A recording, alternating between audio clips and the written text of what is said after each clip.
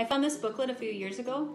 I got this booklet on the night that I gave my life to the Lord Jesus Christ. It was June 1996, and it was Billy Graham's last crusade in Minneapolis at the Metrodome. When Billy Graham spoke the Word of God came alive in me, and I said, "Yes, Lord." Fast forward, about a year and a half ago, I went on my first international missions trip to the Dominican Republic. There, I met a missionary named Wayne. Wayne did AV for the mission, and he would put a microphone in our hands, and we would go out and we would preach and teach and love the people. And it was a real stepping stone for me. Well, later, Wayne shared with me that he had worked for Billy Graham for many years. And indeed, he was at the 1996 crusade where I had given my life to the Lord Jesus. I was overwhelmed with the love of God.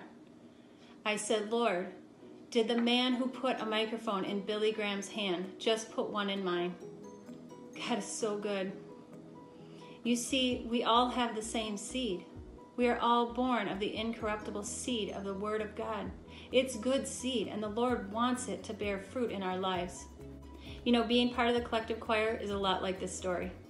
You know, there's so many things in the natural that I can use to disqualify myself.